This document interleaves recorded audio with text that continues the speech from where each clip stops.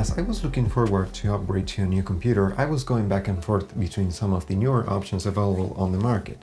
And one of the options that caught my attention was the new MacBook Pro 14-inch model with the M1 Pro processor, although I must confess that I was a little bit worried that it was not going to be compatible with some of my current scanning devices, such as the Epson V550 and the Minolta Scan Dual 3, which is a scanner released by Minolta 20 years ago. I have been using the Epson V550 for a couple of years for 120 and 35mm film scanning, and I have also been scanning with the Minolta Scan Dual 3 for 35mm film when I need bigger scans or when I need things that are way more sharper. So far, my experience using both the Minolta Scan Dual 3 and the Epson V550 using this computer has been fantastic, although I had certain limitation at the beginning when I was trying to install them.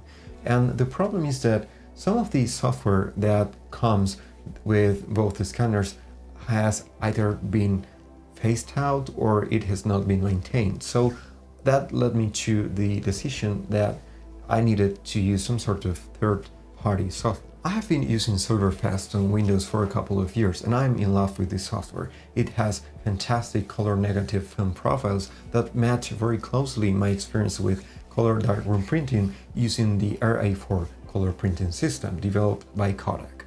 Another reason why I personally prefer Silverfast over other software is because my scans tend to look sharper and also have less noise compared to other software that I have used in the past, particularly Epson Scan, which it has been phased out and I don't think it's even compatible with newer versions of Mac.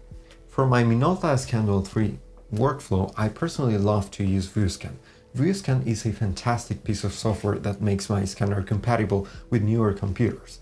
You have to understand that the Minolta Scan Dual 3 was released 20 years ago, and considering that Minolta was sold to Sony in the mid-2000s, it is quite unlikely that I will be able to find drivers compatible with newer computers. Both Silverfast 9 and ViewScan are currently running natively on the Apple Silicon system, and that's incredibly useful because you're making sure that the scanning software is taking full advantage of this new technology. Whenever you scan at higher resolutions or when you're using higher color depths, you can benefit quite more from having a system that is natively compatible with these new technologies, because it is going to take a better advantage of the performance that it provides. I usually find myself jumping between ViewScan and Silverfast, and I think both softwares are fantastic for different reasons. And depending on what I'm planning to do, I can use one or another. But I love Silverfast because it has fantastic color negative profiles, and when it comes to ViewScan, I love that it makes any other scanner compatible with any newer computer. I think it is very likely that you can still use other scanners from other manufacturers, such as the Coolscan line from Nikon, but it is not something that I have tested myself.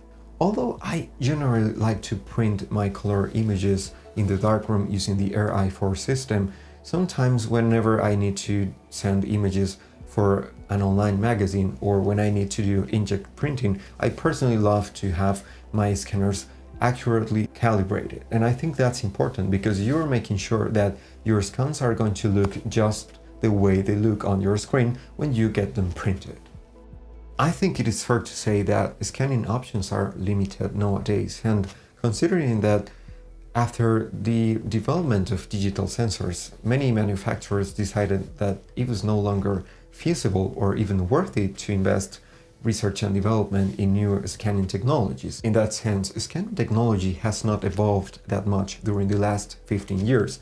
Now, some people think that if they get a faster computer, they're going to get faster scans, and that's not always true. And the reason why this is not true is because, as I mentioned before, many research and development was basically stopped by the mid-2000s when digital sensor became a better technology, and many photographers decided that it was no longer worth it for them to use film.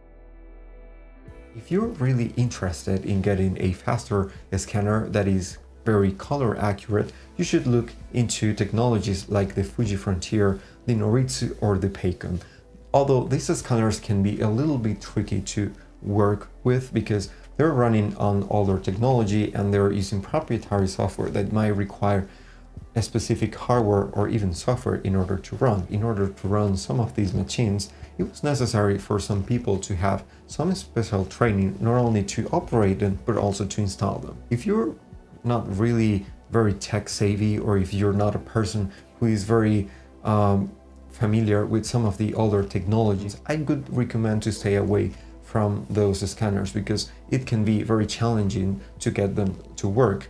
And it is not really common for these scanners to appear in sites such as eBay, and they can also be very expensive. So if you're not looking for something that is incredibly fast, I think you should still consider some of the flatbeds that are currently available. I think that Silverfast is doing a fantastic job with Epson scanners, and I am incredibly happy with the results that I have been getting from those flatbeds.